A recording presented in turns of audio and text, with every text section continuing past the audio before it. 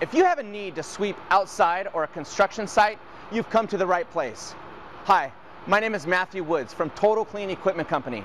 I have over 15 years of experience of sweeping outside and sweeping construction sites throughout Southern Nevada and Southern California. There are a couple of key things that you'll want to consider before purchasing or renting a sweeper for your construction site or outdoor sweeping. The two things that I'm going to talk about are dust control and airborne dust. One of the key features that you'll want to make sure that that sweeper has is water dust suppression on your side sweeping brooms. It'll be compliant with your most stringent rules throughout Southern California for airborne dust. Secondly, is you also want to make sure that it has dust control on the main broom. Not only does this machine need to be able to control dust, but it needs to be able to sweep fine material such as dust, rock, gravel, and sand.